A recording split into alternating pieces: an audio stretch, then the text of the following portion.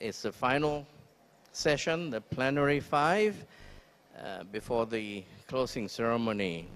And this session is entitled Asia Pacific Digital Health and Artificial Intelligence and Regulation of Health Devices and Medicines. And this session will be moderated by Kun Kawaldip Sehmi, our CEO of IAPO. And our speakers are Kun Finny Leo, APAC Regional Regulatory Policy Lead, Roche. Kun Einstein Rojas, Board Member, Philippines Alliance of Patient Organizations. Kun Chalermsak Kittitrakul, Project Manager for Access of Medicines, Thai Network of People living with HIV/AIDS. We have two speakers on the program. Kun Nathalie Bere, Patient Engagement Specialist, European Medicines Agency, and Kun Russell Williams, Senior Vice President, Mission, Diabetes Canada. They are unable to join us today in person, but have kindly sent us their pre-recorded presentations. You can find their full biographies, of course, on the 4th Asia Pacific Patient Congress page on IAPO website. Before we get started, we invite you to submit your questions to the speakers, whether you are in here in person or online. If you are joining us online, you can send your question via the Q&A tab by the virtual stage. We now invite our moderator, Kun Kawaldip, to take the floor.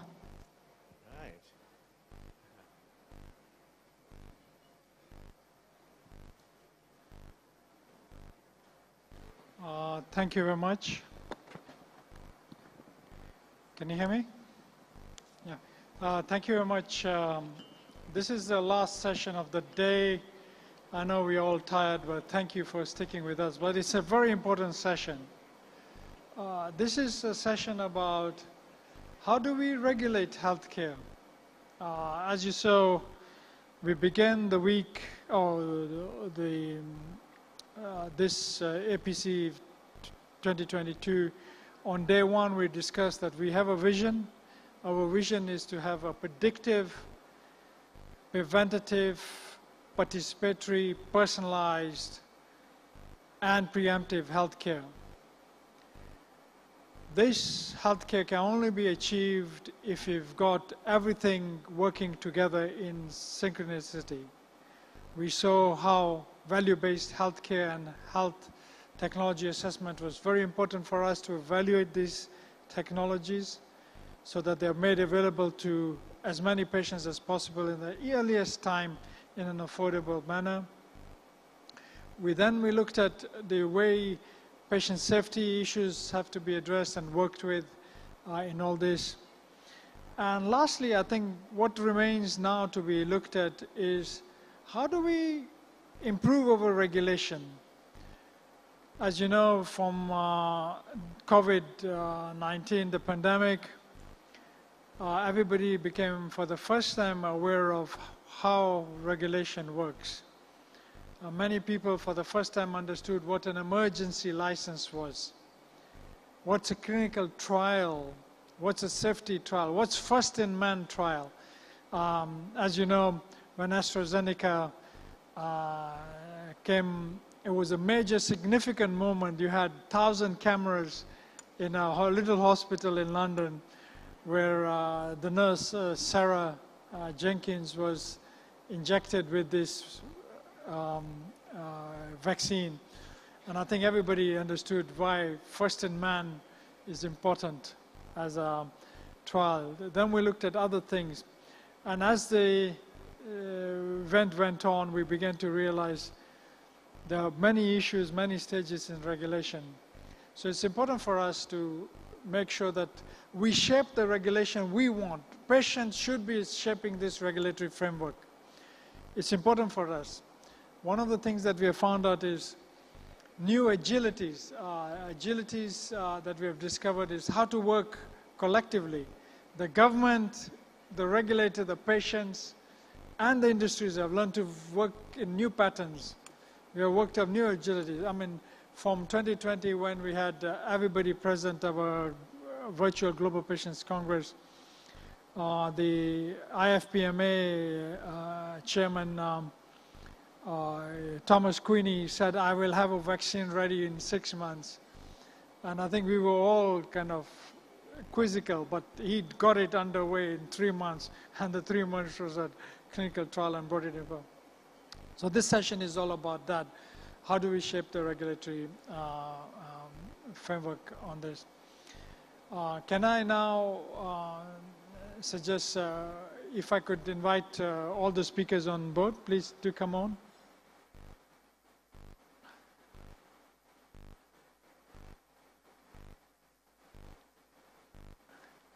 Excellent.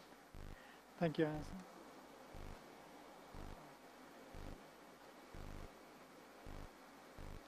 So we have somebody joining us from online as well, Russell Williams and Nathalie Bere, who is from the European Medicines Agency. Nathalie Bere is on a sabbatical at the moment. She's in New Zealand, but she's thankfully given us a good recording, and as has Russell, who was here sometime back during the APAC regulatory framework. Now, it's important for us to realize that artificial intelligence has got a role to play in helping us get to some of the most patient-centric solutions we can get.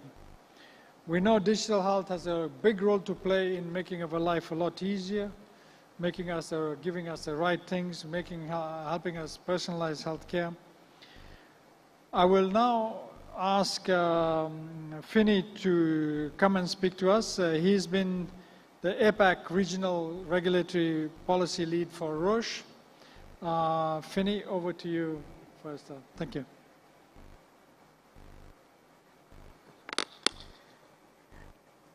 Thank you. Good afternoon, everyone. It's my great pleasure and honor to have the opportunity to speak on regulatory harmonization and reliance in APAC. We know that access is a global challenge, especially for the low and medium income countries. And based on the estimation from WHO, 1/3 of the patients have no access to essential medicines. And one of the biggest reasons for this kind of limited access is because the inefficient regulatory systems. So how can we collectively build up a good regulatory system to meet the patient's need? We know that patients are waiting for new treatment, new solutions. So the key is to establish an efficient regulatory system. How? It's through the regulatory harmonization, reliance, and networks. So what does regulatory convergence and reliance means? It's a voluntary process that the regulatory requirement in one country is moving towards similar and also more aligned. And how can the regulators work towards reliance, through the regulatory convergence and harmonization is to follow the international guidelines and standards. Okay, so who are working on regulatory convergence and harmonization? If we look at the regulatory environment for pharmaceutical products, there are 3 key global organizations who are driving for regulatory convergence and harmonization. I think everyone knows WHO. And there is also in ICMRA. ICMRA is the International Coalition of Medicine Regulatory Agency. So there are around more than 30 regulatory authorities. They work together to set the strategic direction for regulatory harmonization. And there is also a very important organization, ICH. ICH is the International Council for Harmonization. ICH was established in 1990, so you can see that it's more than 30 years now. And what is the way that ICH are driving towards harmonization? ICH is very unique because they have members both from the health authority and industry. So industry and regulator work together and discuss and set regulatory guidelines for the members or the international regulator to follow. Just to name a few of the guidelines that has been established by ICH, such as good clinical practice, good manufacturing practice, or product validation, product stability. And if we look back more than 30 years ago, Japan has their unique drug registration requirement. EU and US, they also have their own requirement. So at that time, when a drug was developed in Japan, usually they cannot fulfill the registration requirement in EU and US. Same, if a drug is manufactured or developed by US and EU, usually the requirement followed by US and EU could not fulfill the requirement in Japan. So this was the background why ICH was established, because it was a big challenge for the patient over all the world to get access to new drug at the same time, because there was no harmonized or similar regulation. And there is also a group, IPRP, is a group of regulators, it's International Pharmaceutical Regulatory Program. So this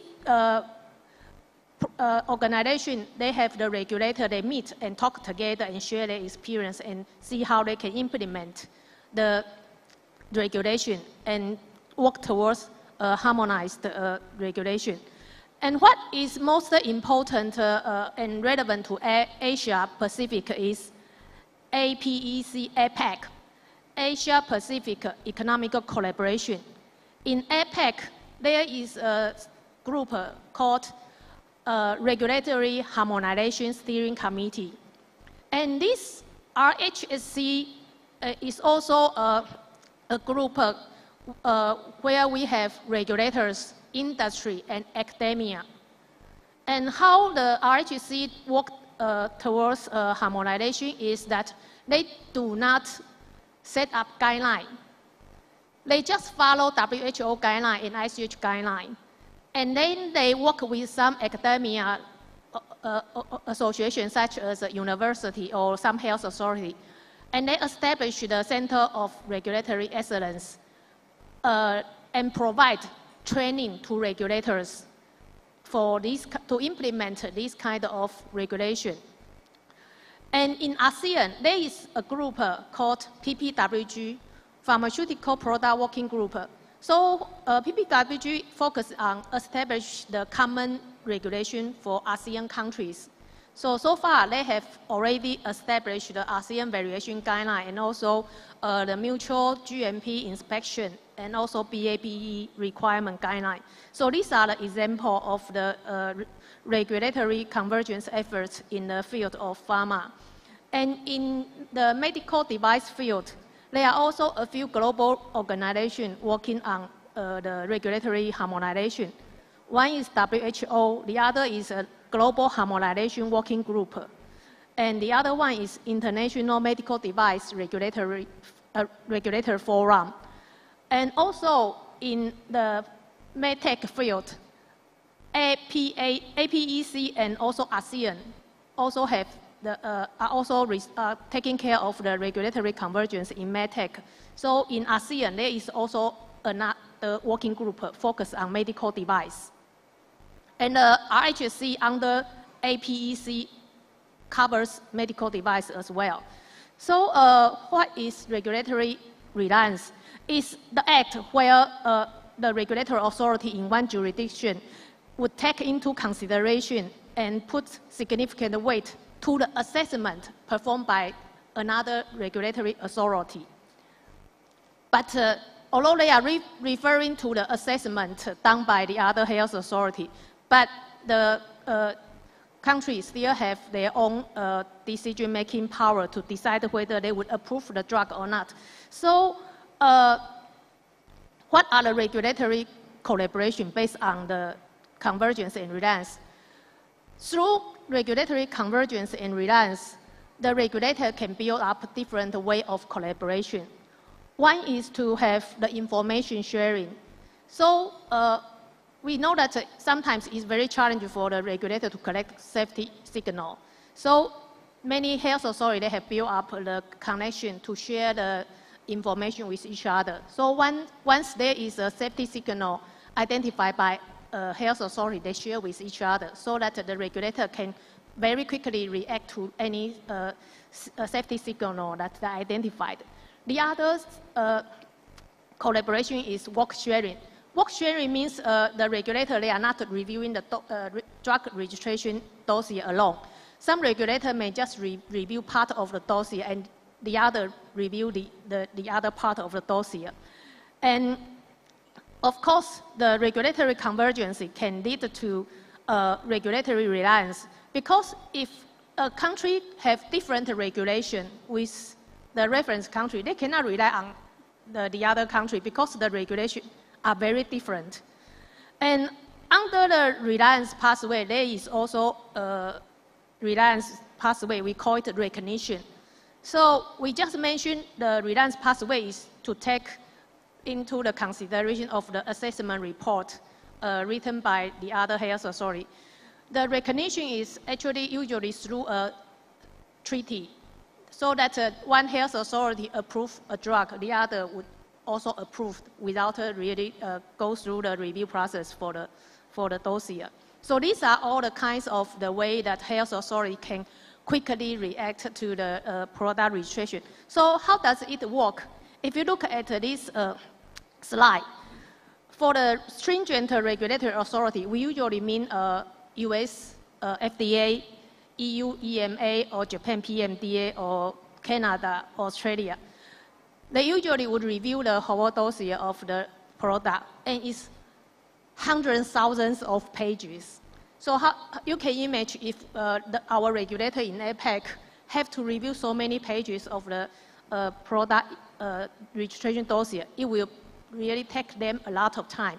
Besides, there are many innovative products which are very new. They may not really have the capacity to see whether they should approve this kind of drug. So the reliance pathway is to use the assessment report written by the stringent regulatory authority. And then the health authority who rely on those countries would just review the assessment report, which is around 100 pages. And then they will make their own decision after they review the assessment report. And through reviewing the assessment report, they will be able to see what are the thinking in those stringent regulatory authority. And they can also learn how to review a new drug by reviewing the assessment report written by the reference countries. So the beauty of the reliance on the stringent regulatory authority is that the regulator not only can reduce their review time, they can also learn from the assessment from the stringent regulatory authority. What are the opportunities for the reliance?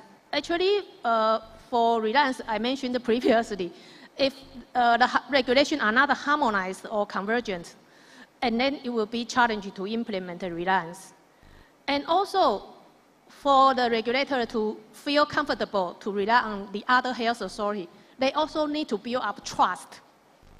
You don't really rely on someone that you don't trust, right? So it's very critical that the regulator also need to build up trust with each other. And how can they build up trust?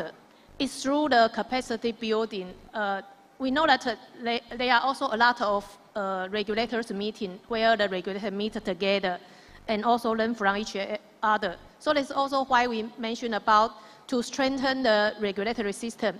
Network is also a very critical element. And this is just a quick view to show where are the countries that has already established reliance pathway for the pharmaceutical product. And you can see there are a lot of health authorities in Asia, such as Thailand, Malaysia, Philippines, Indonesia, Taiwan, and also we already have the reliance pathway. And I would like to share a recent experience we had at Roche. We just got a new drug in the Philippines this month. And we submit that new drug application to the Philippine FDA in July through the reliance pathway. So totally, it only took us 4 months to get a new drug approved. It was like a big surprise for us because usually it takes 1 to 2 years to approve a new drug in the Philippines. So you can see how much difference it is after the Philippines Health Authority implemented the reliance pathway. So kudos to the Philippine Health Authority and the people in the Philippines. Okay, in the field of medical device, there are not many countries where they have the reliance pathway. So far, we have the reliance pathway for medical device in Singapore and Australia. And currently, Singapore and Thailand are under through some pilot projects on reliance. But because we are talking about the digital technology and AI machine learning or the software as medical device, I just want to quickly share with you where we have the regulation available for regulating such product. You can see a lot of countries are located in Asia. So you can see we are actually much more advanced in other regions because the IT technology in APAC is really very advanced. Okay, the key message I would like to share here is regulatory reliance can represent a valuable tool to accelerate the registration of the new technology and also the new drug for vulnerable group. And we also mentioned about COVID-19 is a strong accelerator for the use of reliance. Before the COVID pandemic, some health authorities are still thinking whether they would like to implement a reliance because they may not really feel so comfortable. However, because of the pandemic, they need to react very fast. So we see that for the vaccine or pandemic-relevant product, the majority of the health authority in the international market quickly approve the pandemic vaccine, the COVID-19 vaccine, and also the drug treatment through reliance. That means when they see the vaccine or the product are approved by the US or EU, Japan, or the vaccine has been listed in the emergent use authorization list in WHO, then they would just approve the EUA in their country. What we would like to say is that because digital health is a very unique topic, it's not like the traditional medical device. So the regulator really need to make positive steps in involving their regulatory framework. Why is so different? You know, if we look at the drug product, it's developed by pharmaceutical companies. And for the traditional medical device, they are also developed by medical device company. But how about the software as medical device, AI or machine learning? Many of these products are not developed by the traditional medical device company. They may be developed by some IT company or some technology company or hospital. So how could they understand the regulatory framework to make their product really available for the launch for patients? So we also need to highlight here, patients need to be engaged in the discussion so that the regulators would know what's their accountability and know that they need to accelerate reliance pathway to support the early approval for the new technology and new drug, and also to reflect the true needs of the patient. So this is all I would like to share here, and thank you for your listening.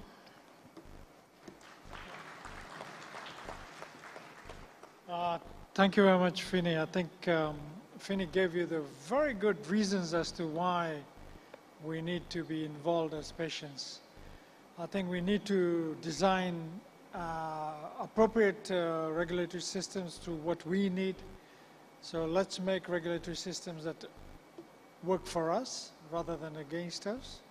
It's important that we are involved in the design, make sure that these regulatory systems respect patient safety plus also patient engagement, and also the time element of regulatory approval. As we will go into the future, as new health technologies are emerging, more and more we'll have to approve these health technologies as fast and as soon as possible, and to ensure that they are accurately defined and are safe for us. Patients, as you said, very often people say you deserve the political system that you have. Similarly, we deserve the regulatory system we have. We have to make it better for us. We can't sit on the fence on this, and we can't let it be designed for us. The next speaker is a recording from Nathalie Bere. As I said, Nathalie Bere is speaking from New Zealand. She's on a sabbatical there, but Nathalie has been involved with the European Medicine Agency for a long time and improved patient and consumer working parties and engagement within that.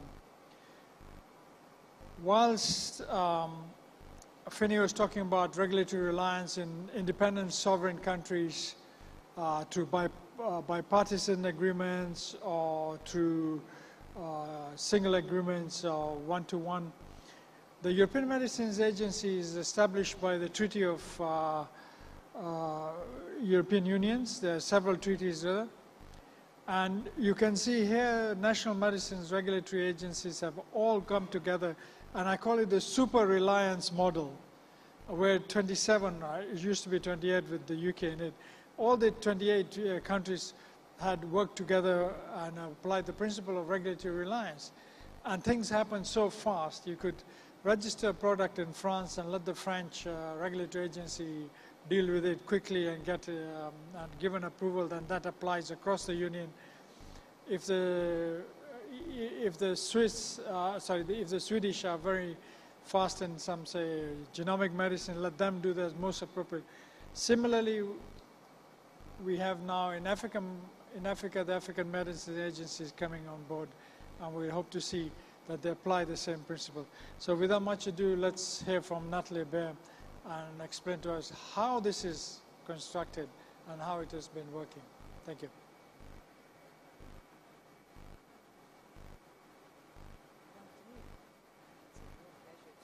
Presenting to you today at this very important conference.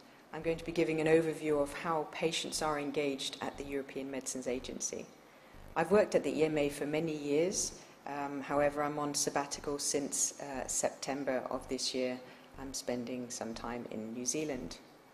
So the European Medicines Agency, the EMA, in Europe is really the medicines regulator for Europe. It's very similar, of course, to the FDA in the US and TGA in Australia. So its role is really to make sure that medicines are safe and effective for European citizens.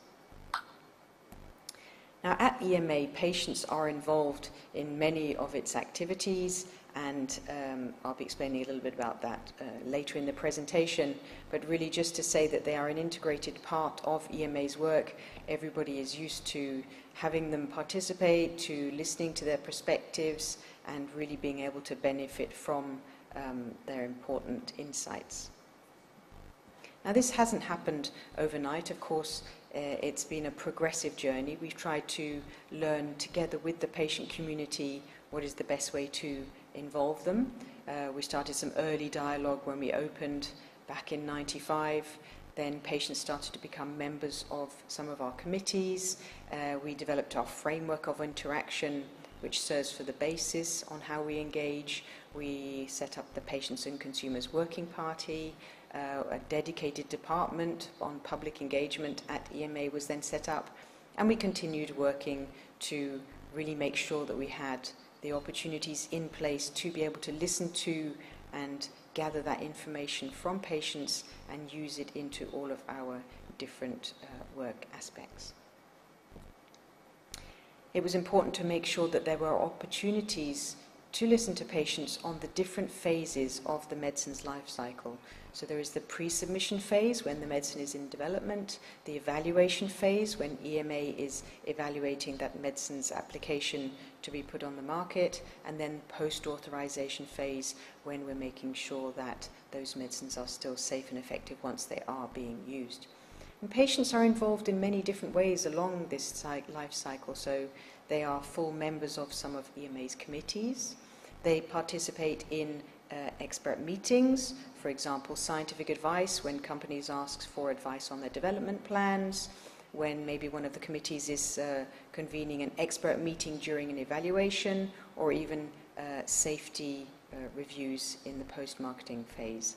Some of these things take place face-to-face at the EMA, some are virtual, and others are online or in writing, for example, reviewing documents. It's also very important to make sure that the documents EMA prepares are clear and understandable for the patient community, so we also send those to review for them, like package leaflets or safety communications.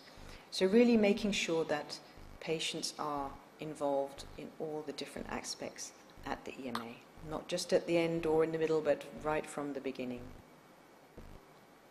I mentioned earlier the framework, and this is an important document which is adopted by EMA's management board, and it really establishes the basis to make sure that we have the ability to access patients' real-life experience and include them in our discussions. Also to make sure that we can generate, collect, and use evidence-based patient experience data.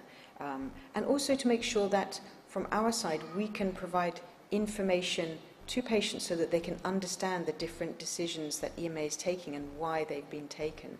This also helps to increase trust in the system and making sure that we communicate in an efficient and targeted manner. We have two working parties, so we have the Patients and Consumers Working Party, but we also have the Healthcare Professionals Working Party, and these working parties work very much hand in hand together. We found that so many of the discussions are relative to both groups, and actually both groups also find a huge benefit to listen to each other and hear what their perspectives are. So we have very lively, dynamic discussions and very tangible input into all the different activities where they are involved at EMA.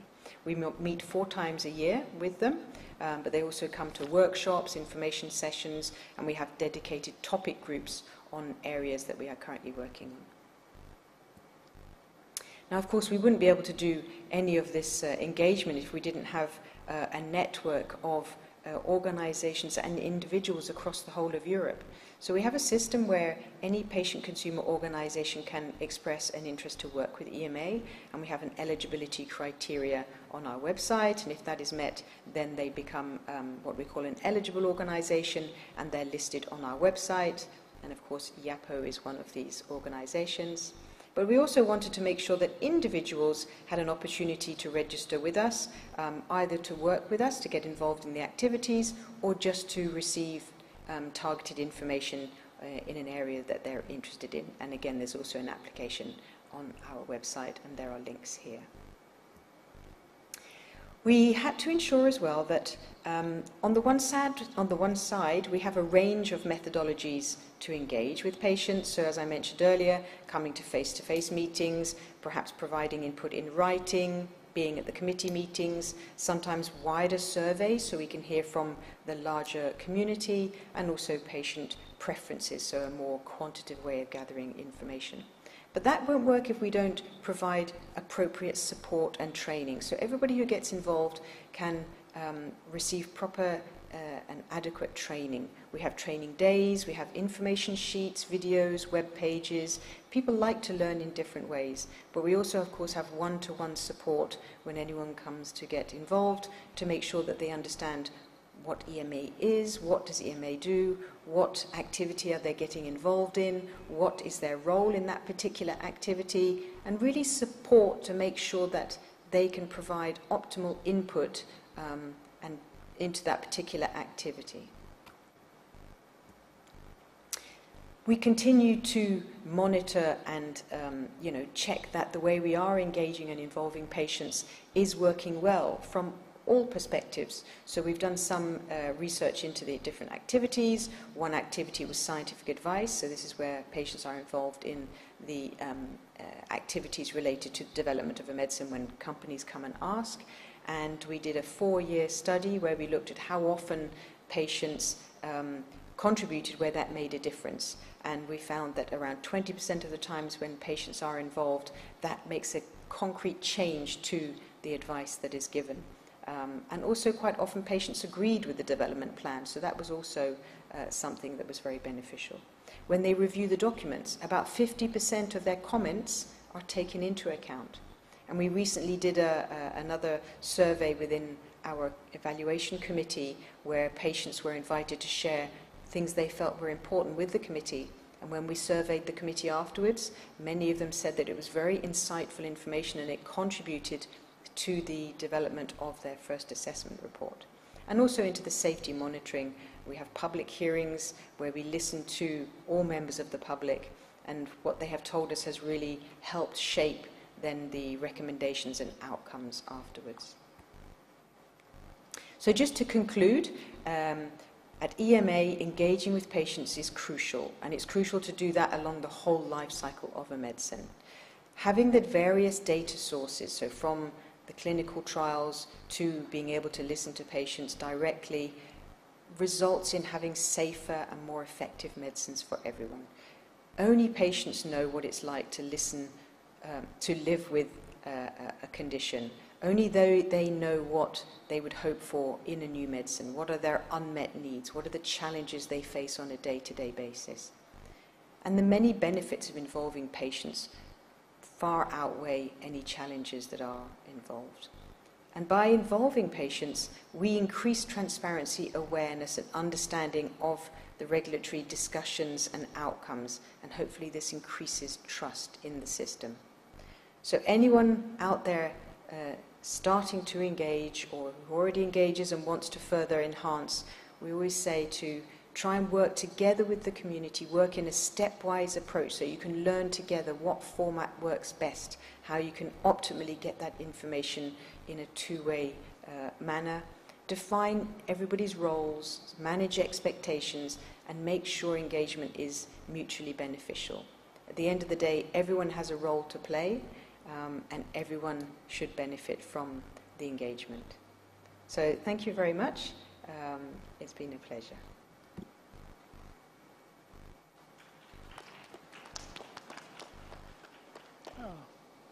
As you saw, Nathalie really has worked really hard for the European Medicines Agency and has put in some strong frameworks, and she's been a patient champion, making sure we are always called to all the discussions to be had. And it's a model of working, I think, and it's very important for us here in the region to establish the same links with our National Medicines Regulatory Agency. And the main word there was that there are many more benefits than challenges of engaging patients within the regulatory agency. So we must remind them that there are benefits. Now, without much ado, we're now going to the next section, which is of concern to every health system globally. We have heard of artificial intelligence. We have got myths about artificial intelligence. What can it do? At the same time, we're actually laying far too much sometimes emphasis, thinking artificial intelligence will solve all of our problems. It's a tool, and like any other tool, it can do certain things to limitation. It can do certain things very well, but we have to look at those very in depth. With every health technology, you have to look at how it impacts society, how it interacts with patients. Are there immediate patient safety issues, which means by use of it, it doesn't worsen your condition or put you at risk? But more importantly, how is it protecting you for other things, like from confidentiality and data? As you saw when COVID was raging, we had track and trace in the Asia-Pacific region. Some economies like Korea, Taiwan were happy to use even your credit card details to notify you if you have been exposed. In other places, there were lots of debates about security, etc., or the citizens' rights. So all that had to be balanced up. I will now invite again Einstein Rojas from the PAPO to talk about this. And Einstein is very well read on this and really understands this topic well. Einstein, over to you.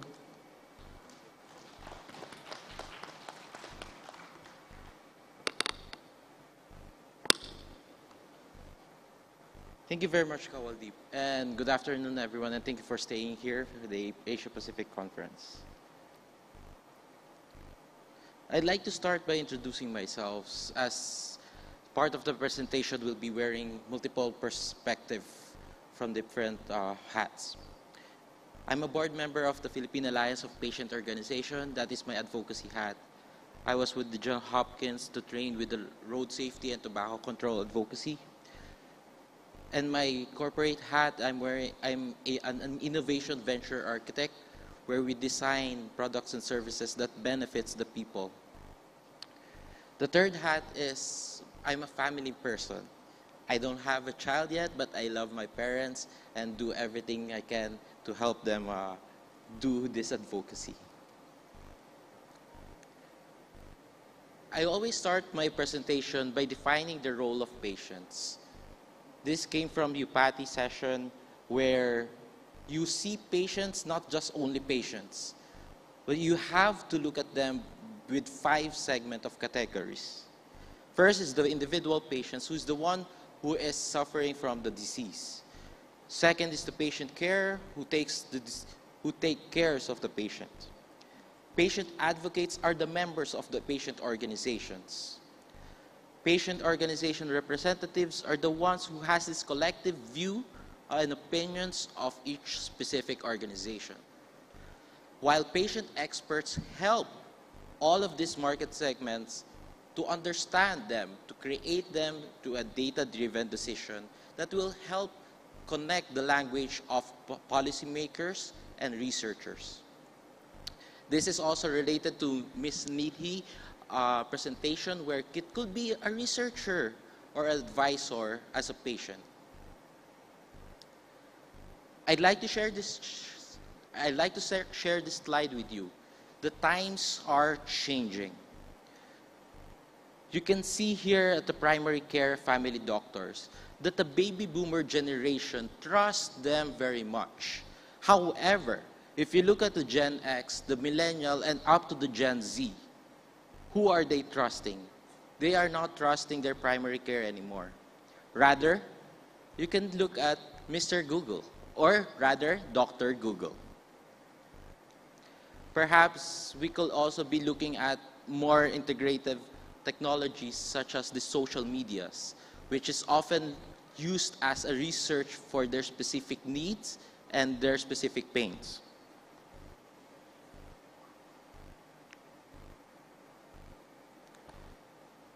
This slide, I want to share to you a framework called strategic foresight. You can look at this as an artificial intelligence, but it has a framework to help you have a glimpse of the future. This is a survey among top executives globally where which among of their efforts in their foresight predicts the most and help them strategize and shape their corporate objectives moving forward. And it shows here that the changing consumer behaviors who uses foresight gives the biggest return of investment in their studies, while new regulations and compliance requirements affects their objective, but it does not shape their industry and their strategies. Now, using strategic foresight, this came from the Institute of Foresight organization, where they predicted the future of the pandemic, entitled After the Pandemic, a Deeper Disease. You can see at the root of the problem are broken health systems, racial injustice, political divisions, and others. What I want you to focus on are the four big circles above. The saving capitalists are being led by the industry, which leads to a different kind of growth, but a collaborative one will lead us into a social solidarity, which the social solidarity emphasizes on valuing social well-being and leveraging mutuality.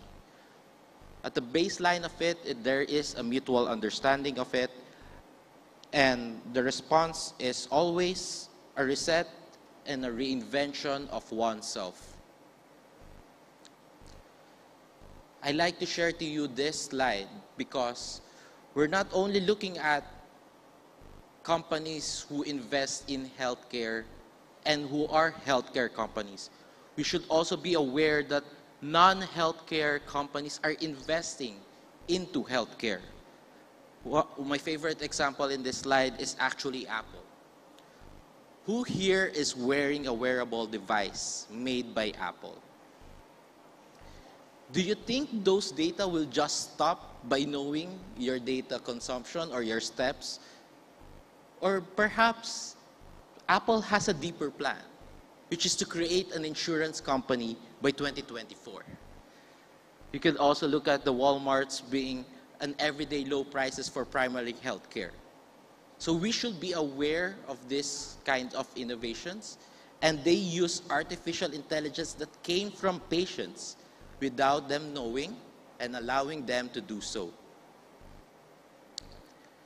Going to our region, the AI adoption is still at its infancy stage. The Southeast Asia, specifically the Philippines, has particularly very small investments towards healthcare, specifically on AI adoption. It shows here that the Southeast Asian region countries invested on transportation and logistics, artificial intelligence data gathering. This adapted into manufacturing, retail, and hospitality, while healthcare is one of their other priorities that needs to be prioritized. Philippines has an investment of over 12% economic impact, a projection by 2030 of over $92 billion. And this is not coming from just from NGOs, but also from startups and industry alike. I'd like to share to you this agile methodology framework, wherein users can be part of the brainstorming session at day one. You might be wondering, why are the large companies progressing so much? They use this kind of thinking where it's combined with design thinking and agile development, where the users or patients can be at the center of each developmental phase. So it doesn't mean that if you're a patient, you can only see the product or service at the very end. There is a model that you can be part of the development process at day one.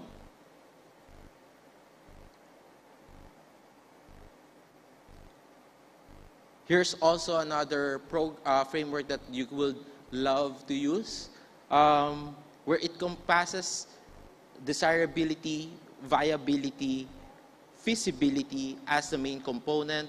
But if you're looking for the innovation sweet spot, you have to have integrity and how to measure impact with your programs. Now, all this technology doesn't mean a lot if the corporate or the industry is leading us. We should look at the concerns of the patients using a causal layer analysis, where, yes, technology is here. We're very excited to understand, we are very excited to use it.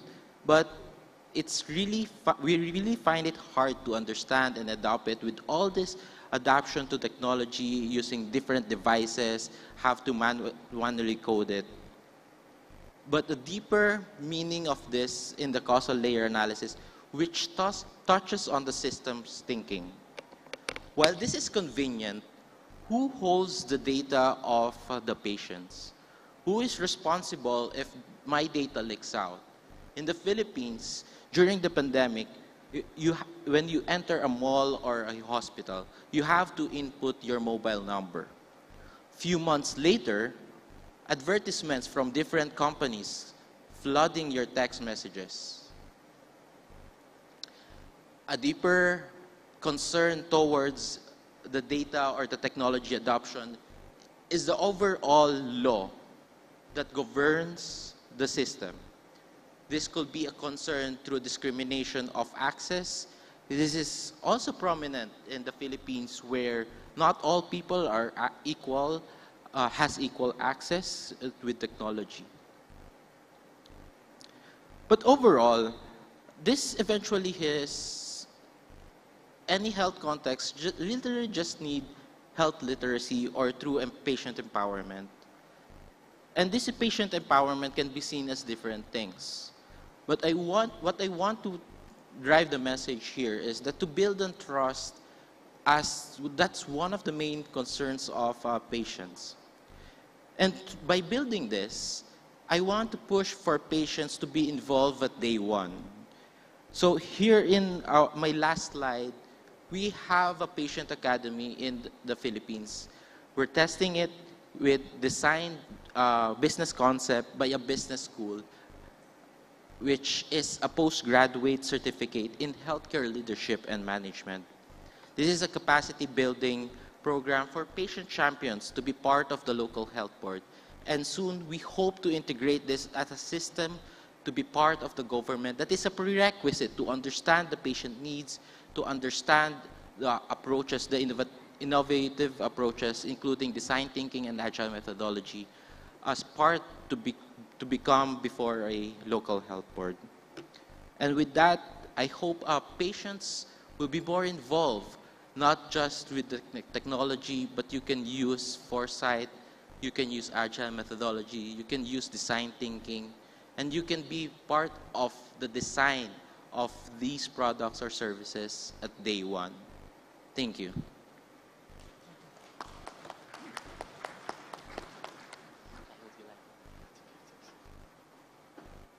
Thank you very much, Einstein. I think Einstein did a really good job of this, because we couldn't find a better speaker on this, I think, with better knowledge and all the aspects, being part of the patient. I could get an academic to say the same, but we wouldn't have got that insight on what patients think like. So Einstein brings that very happy mixture of relating it to us.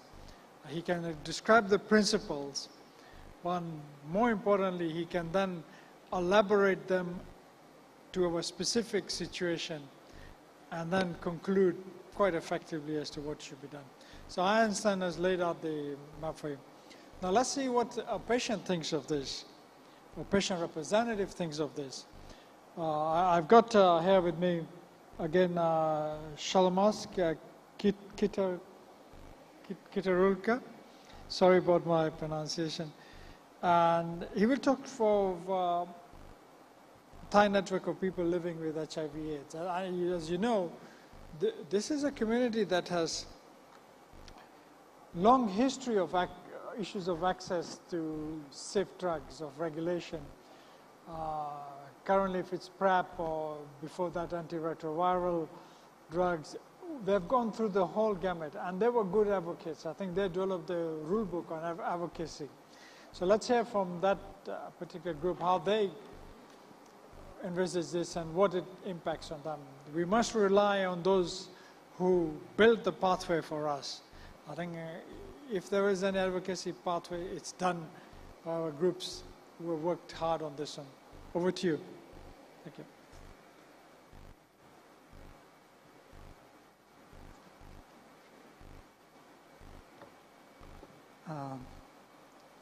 Good afternoon, Sawadee Krap, and thank you for the introduction. I'm here to tell you about story of a big group of people who have been fighting for access to medicine. I'm talking about a network of people living HIV/AIDS in Thailand. What I'm talking about, I'm just going to tell you their story, their experiences on how they advocate with the policymaker to ensure that they can access to essential medicine at affordable prices.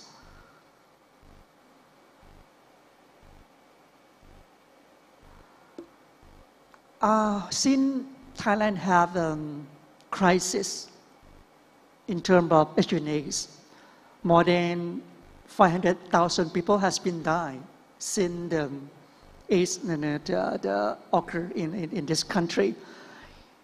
And the picture you are seeing is the picture of the group of people living HIV/AIDS. They make a protest at the Ministry of Public Health. They stay there for 3 days and 3 nights, asking the government to do something to address, the access to antiretroviral at the time. The problem is not about we don't have the medicine available. We have the medicine available, but the price is so expensive, and no one can afford to buy it. So they go to the Minister of Public Health asking them to make use of a law to import or either produce generic version of antiretroviral medicine for the Thai people. It's happened in the year 1999, a long time ago. But at the time, the government denied to make use of that law. But anyway, they try to address the problem by asking the other agencies to do something. But before that, the group of people living HIV/AIDS tried to make use of a patent law to challenge the patent system, to challenge the Department of Intellectual Property, to challenge the drug company. I'm talking about one antiretroviral medicine. It's called didonasin or DDI. It's an old drug for now. But at the time, it's very few drugs that can be used to treat HIV at that time. The price is very expensive. It's patented in Thailand. But we have to look at that patent, and we found something wrong with that. The people living HIV don't believe that this medicine is qualified to get patented. So we filed a lawsuit against the Department of Intellectual Property and the drug company. Its name is BMS at that time. So it's take about 5-year time in the court.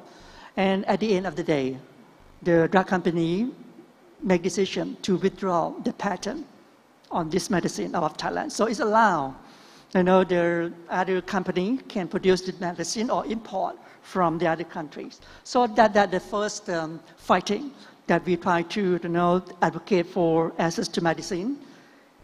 And at the time, as we call the government to do something to make use of the law, but they denied it, but they assigned the state manufacturer, they call the Government Pharmaceutical Organization, or GPO, to look at the drugs that is off patent or have no patent in Thailand. And they have found 3 medicines have no patent problem in Thailand. So they start to do R&D to make the combination of the 3 drugs in one pill, or we call it a cocktail, the ARV. And the GPO was successful to do that.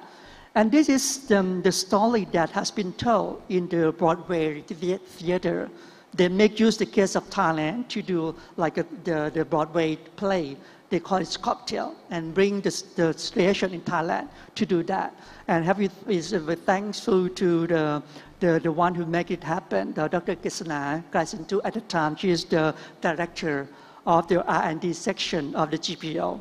Tried to make it happen and reduce the price quite a lot. It's more than 80% cheaper than the original medicine at the time. So this is the way that government tried to solve the problem. They got the pressure from the civil society. And people living in HIV, network, they think that it's only the short-term solution, how to make the long-term solution.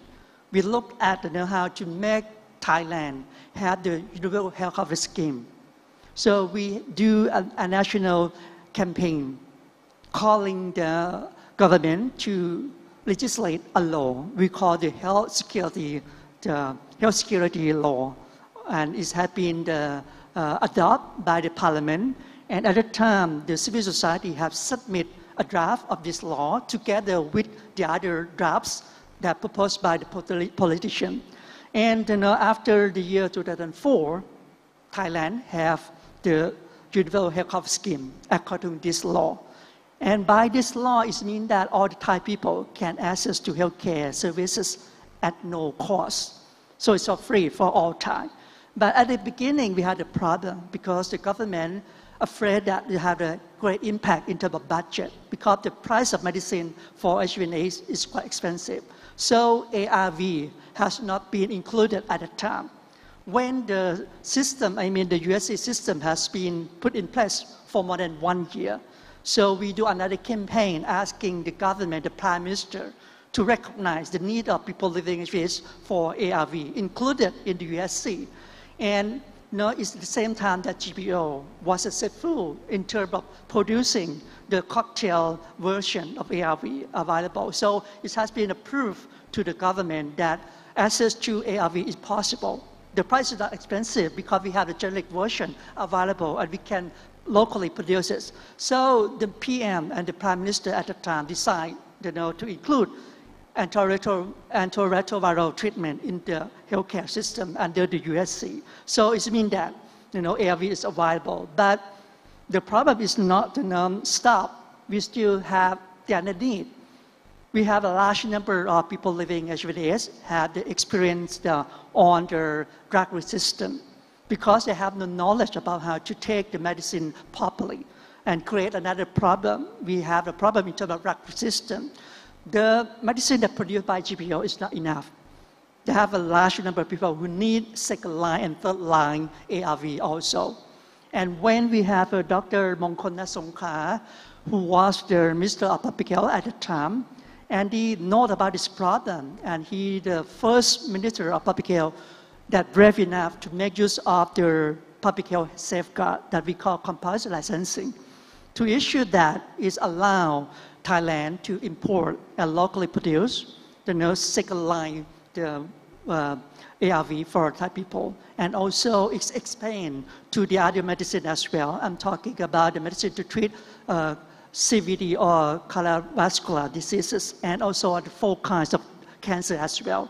So it has been recognized worldwide that Thailand did a good job in terms of ensuring people can access to medicine at affordable price. And all this medicine has been included in the national healthcare insurance. So it means it's for free for all Thai people. And we have do lots of advocacy work in Thailand. We have recognized that we are just not only working with the policymaker, but also we work with doctor. We also working with the manufacturer, and also even the drug regulation agency as well.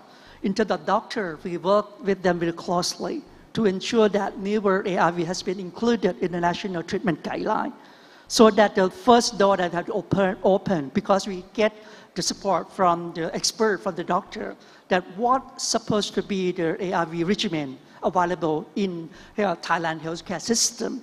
And then we also advocate with the government, with the Ministry of Public Health, with the National Security Office as well, to ensure that we have enough budget to support and purchase this medicine for the people. And what I'm talking about next, I would like to focus more on how we work with the drug regulatory to how to make it available. The first experience we work with the FDA, or the Thai Food and Drug Administration, is that we have a number of medicine that need to be approved, the market approved to make it available in the country. But due to many reasons, it makes the process quite the lengthy process. So we have to advocate with them how to solve the problem. And the solution is that they're going to create a fast track that to approve for the drug registration. But anyway, this medicine is supposed to be a targeted medicine. It means the essential medicine that we need in this country. So it's not the system has been put in place already. And another system that we have worked with, we try to advocate with the National Assistance Drug List Committee that had a very crucial duty, because this committee had a duty to examine and also approve the medicine to include in the National Assistance Drug List. If it included in this list, it means that all the hospital, state hospital, can prescribe to their patients for free at no cost. So it's quite crucial. So we make use of this mechanism as well to ensure that essential medicine has been included in the list and included in the health benefit package under the USC system. And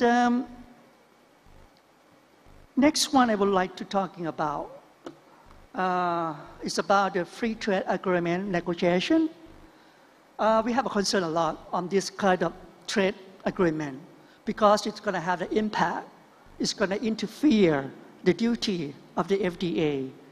Because if we accept some regulation in that agreement, it's going to delay or it's block competition of the generic drug, because the FDA will not able to accept or examine the drug registration request by the generic drug company. So that another shit, we did a lot of campaign to oppose this kind of free trade agreement negotiation, including between Thailand and European Union, or even Thailand and the United States, for example. So that the challenge that we have got so far.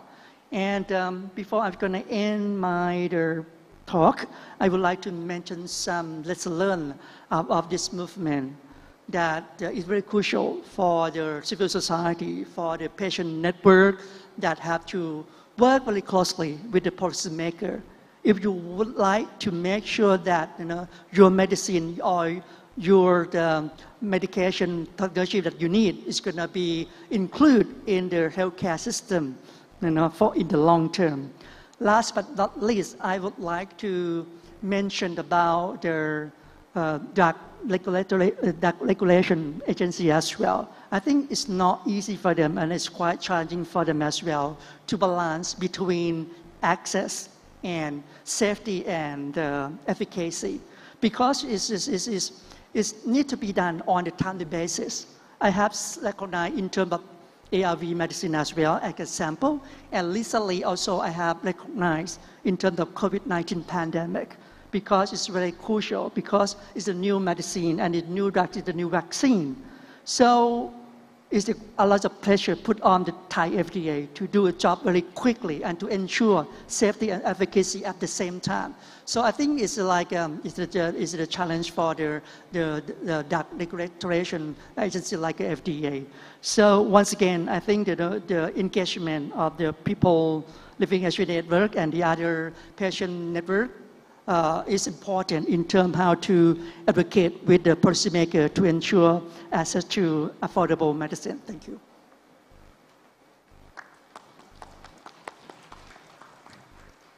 Thank you very much, Chalermsak. I'm now to conclude on this session. As you saw this morning, there are two things we have to make very clear. The regulatory pathway is one issue, whereby you do an assessment of a product intensively, look at its efficacy, look at how it performs, how it benefits, how it's low risk, and which formulations to be in. That's one. Then the second component, I think people sometimes confuse, is yes, a drug will have a license. You are licensing it. But then the decision that you have to make is the other decision, which is reimbursement, which the last speaker was talking about. A reimbursement and licensing are two different components. They need to be discussed in isolation, but then try to bring them together, the HTA or value-based healthcare models together. In Europe, we are now working on this model that the European Medicines Agency assesses a drug for what its merits are, its efficacy, its safety, and looks at it thoroughly and then comes up with a recommendation. Meanwhile, the same dossiers they want to share very early with the health technology assessment programs, HTPA, which will make sure that this project, this program, or this drugs or development of drug or health devices, and then reimbursed by governments. Can we pay for this, and at what level, and what is it? So those are the two decisions they're trying to bring together and ensure that they will lock in somehow. But you must remember they're two separate things. The first is a technical issue. It's an issue about efficacy and safety, scientific issue. The second issue, whether this, how we access as patients, who pays for it and how much and how do we pay for it, that is an economic and social decision to make. That's for society to decide. And how we value certain drugs. As you saw, we now said genomic medicine is coming up the pipeline. You've got models of health devices coming out, and we should be ready for that. The last speaker today is chosen very accurately for this. As you know, the Asia Pacific Economic Cooperation met here. APEC 2022 was a great occasion. It's all about economic cooperation in the area, making sure health devices, drugs, medicines are exchanged across borders and effectively and under good regulatory systems, make sure there's available for the benefit of all the cooperating bodies. We heard about, again, regulatory reliance this morning, again, very important. So now I will ask Russell Williams, who is the Senior President of Diabetes Canada, but he's sitting on the APEC Patients Corporations. Over to Russell's video, please. Thank you, IAPO. Thank you very much for the opportunity for being here to participate in your conference. I'm Russell Williams. I'm the Senior Vice President of Mission Diabetes Canada. But today I'm honored to be with you in my capacity as patient co-chair of the APAC Biopharmaceutical Working Group on Business Ethics and APAC SME initiatives. This initiative is the world's largest public-private partnership to strengthen ethical business conduct in biopharmaceutical and medical device technologies and sectors. It brings together over 2,000 stakeholders from 19 APAC economies. This past September, the initiative hosted the 2022 APAC Business Ethics for SMEs Forum in Bangkok, Thailand. The forum brought together over 200 multi-stakeholders, including government, industry, healthcare professionals, and patient organizations. Since the initiative's start in 2011, we have been able to engage over 200 patient organizations from across the globe who share the same passion for advancing ethical business conduct. Patients are truly the only why in healthcare. As the ultimate consumers of health-related products and services, patients should be at the center of decision-making for every relevant stakeholders, whether it's industry, healthcare professionals, providers, payers, or otherwise. Through the Business Ethics Initiative of APAC, patients and patient organizations serve as a central role in effective implementation of the APAC principles and serve as a vital member of consensus framework agreements for ethical collaboration within many APAC economies. I'd like to provide more context of how patients and patient organizations are contributing to the Vision 2025, the APAC Business Ethics for SME Initiative's strategic roadmap. First, in response to the APAC's Vision 2025 goals, patients and patient organizations in APAC published a patient action plan in which we committed to actions including the following: adoption and implementation of consensus framework in each APAC economy by 2025, ensuring that the APAC Kuala Lumpur and APAC Mexico City principles for voluntary codes of business ethics reflect the highest standards of ethical business practices. We also committed to disseminating guidance on patient and patient organizations' interactions with industry. And finally, communicating about the work of patient organizations within this initiative. Second, building on the vision 2025, one of the initiative's main opportunities for collaboration with patients and patient organizations is through direct engagement in consensus frameworks for ethical collaboration. Today, there exist 11 consensus frameworks in the APAC region, and 2 outside the region, Brazil and Kenya. I applaud Thailand for their amazing progress in signing the Thailand Consensus Framework sometime this year. The work of the consensus frameworks is now at a critical moment as we work to launch and implement consensus frameworks in the remaining 10 APAC economies by 2025. Patients remain key collaborators in consensus frameworks and continue to advocate for more representation and more meaningful representation in the consensus frameworks around the world. Finally, we continue to work to advocate for promoting the appropriate guidance on patient and patient organizations' interaction with industry, including SMEs, highlighting the role of patients and patient organizations to encourage ethical business contact in health systems. Also, inclusion of all types of patient organizations. And finally, the accountability of industry and health stakeholders for advancing ethical business practices. Other activities we have led include, in 2020, patients and patient organizations released a statement on the reinforcement of ethics and business integrity in the healthcare during the COVID-19 pandemic.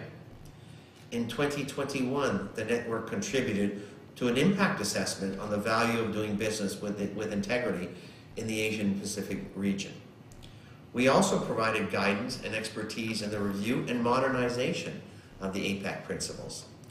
In 2022 and 2023, we are looking to move forward with our initiative and strengthen our messaging and our communication materials about the work patients and patient organizations do and how to encourage effective business ethics throughout the entire health system. I invite you all to get in touch with us and get involved in the Business Ethics Initiative for APAC SMEs initiative, and particularly from our network of patient organizations.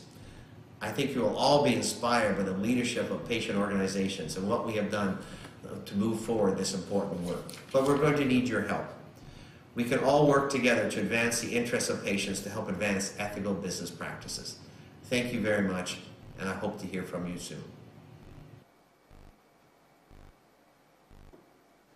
That was a great accent from Russell, who's always been our good friend and representing us in APAC. I've got some questions now for our speakers. I think we wouldn't let you go without answering a few things, and I'll ask them something from the audience. The first question is for Einstein.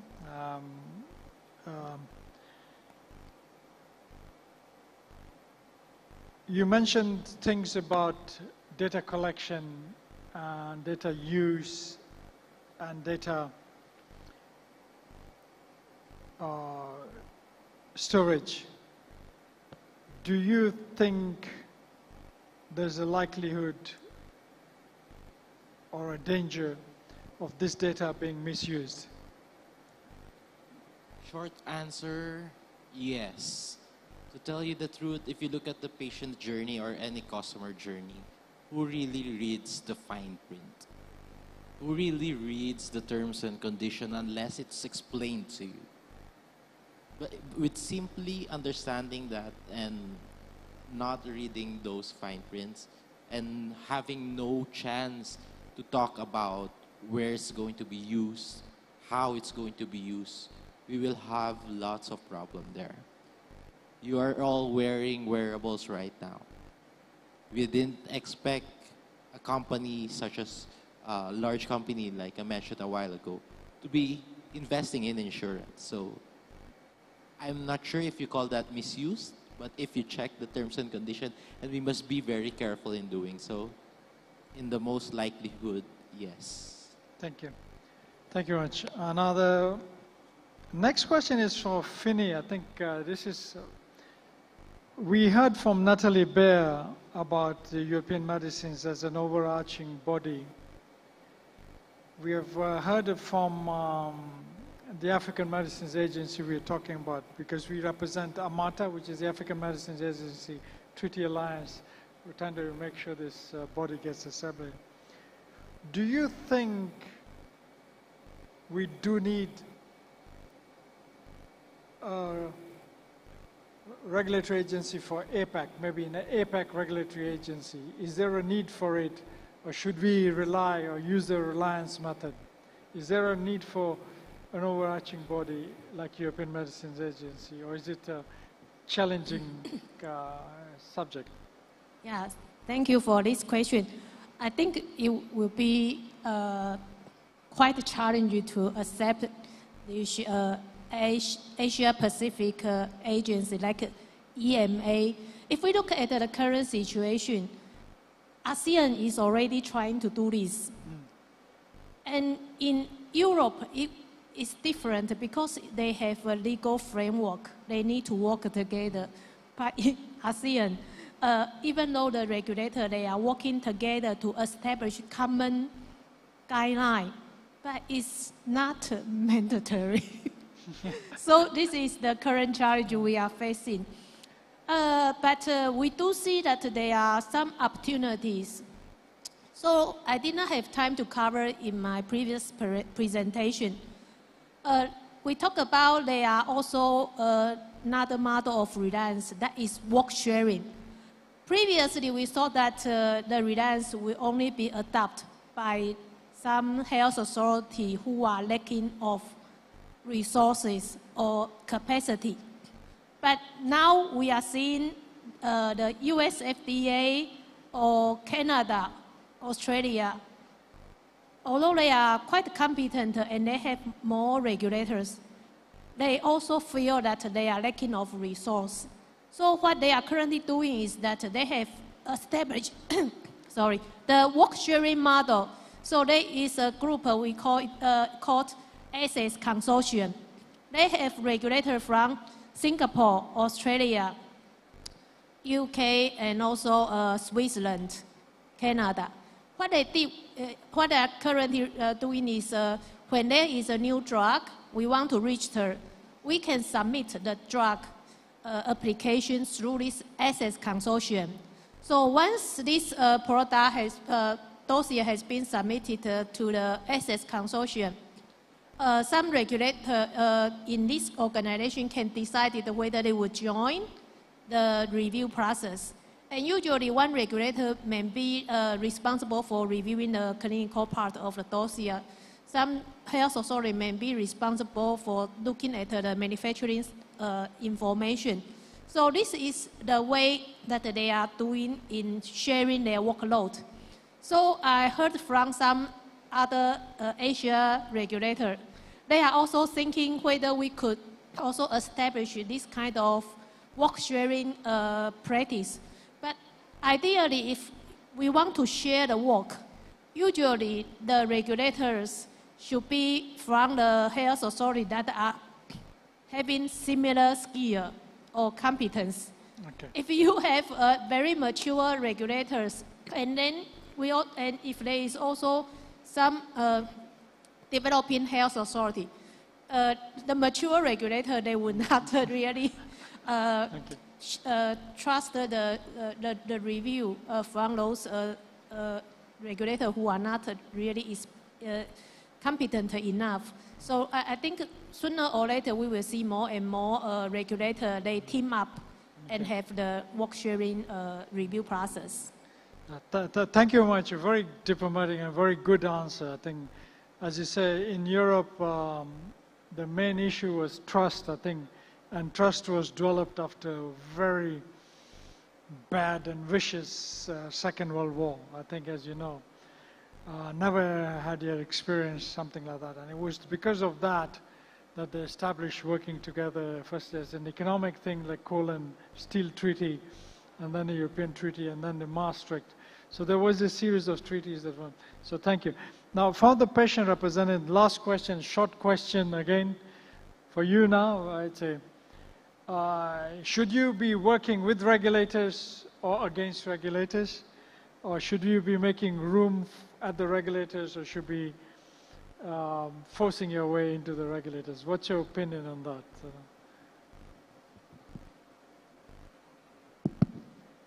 Actually, we cannot run away from each other. We have to work together, and we try to understand each other. We try to communicate with them that why we ask for access, why we need access at the timely basis. And at this time, we have to understand the FDA staff as well, because their duty have to ensure safety and efficacy of the medicine. That's the first job they have to do. So it's the time I try to bridge the gap to each other. We're working quite well at the last 2 or 4 years that we try to understand each other. I think it's not that, as I told you, that we cannot run away from the Thai FDA. And at the same time, we try to support them as well.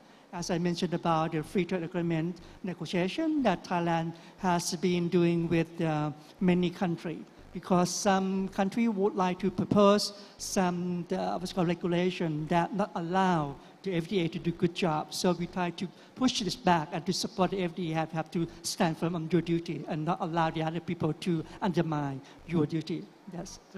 Thank you much. That's very wonderful. Thank you to hear that working together. As I say, if you work together, it's for better results. Now, that's the end of this session. I must thank the speakers very well for having endured with this. I'm having some excellent responses online. I think people really enjoyed this session. And I think we'll take this forward into much detail for next APPC and put this again on the phone. So thank you very much for this. And I'll hand over to the Master of Ceremonies.